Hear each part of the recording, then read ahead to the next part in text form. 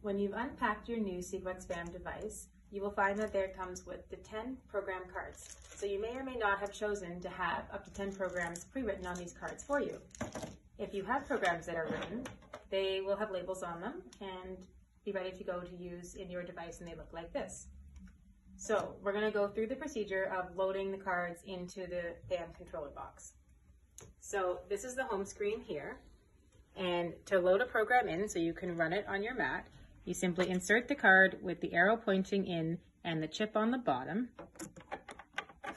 and then it's just it clicks in like that, and then the screen changes and it says select for memorize.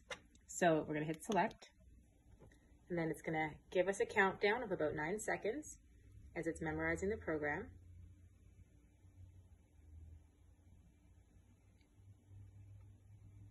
Great. So now neurological will be in the memory slot 1. If you wanted to continue and load more programs, we're going to load pain therapy. Same way, click that in, select for memorize, and now it's going to copy that program in.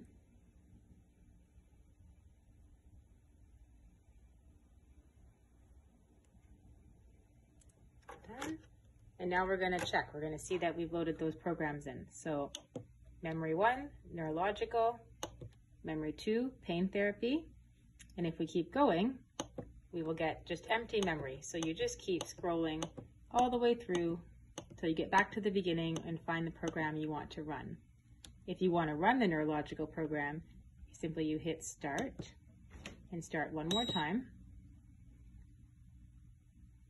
And now it's going to show you that that program is running, and what the numbers on this screen mean is there's 9 segments in most of our programs. So S1 means segment 1, and it was counting down from 3 minutes for segment 1. So that's how you can tell how far along a program is by what segment it's in, and then it'll tell you how long each segment is going to be. And most of the programs have 9 segments. If you want to stop the program, simply hit start stop, and it'll just return to the home screen.